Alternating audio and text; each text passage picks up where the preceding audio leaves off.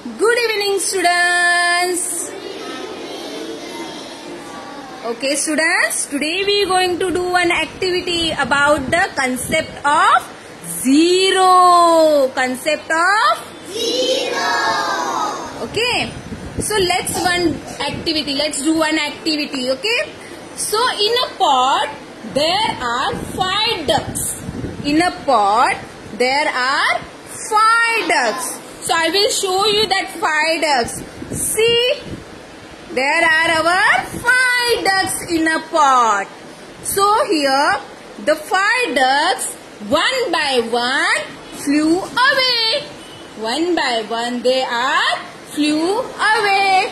So let me see. So firstly, one duck flew away. First duck is flew away. See, the duck is flew away. Then the pond remaining how many ducks? 4 ducks are remaining. Now next time the second duck also flew away. Second duck also flew away. Yes. Now can you tell me how many ducks are remaining in the pond? How many ducks? 3. Yes, correct. Now after that the third duck also flew away. See, the third duck also flew away. So now how many ducks are remaining in the pond? How many ducks? 2. Yes. After that again the fourth one duck also flew away.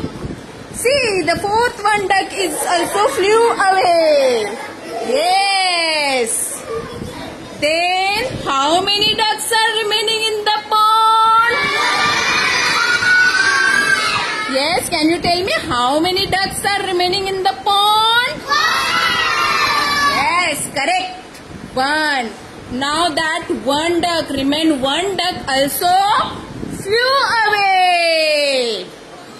The flew away that remaining duck. Now see, how many ducks are remaining in the pond? 0. How many ducks? 0. Yes, 0 ducks are remaining in the pond. It means today we are going to learn a concept of zero. What we are going to learn? Zero. What we are going to learn? Zero. Yes, today we are going to learn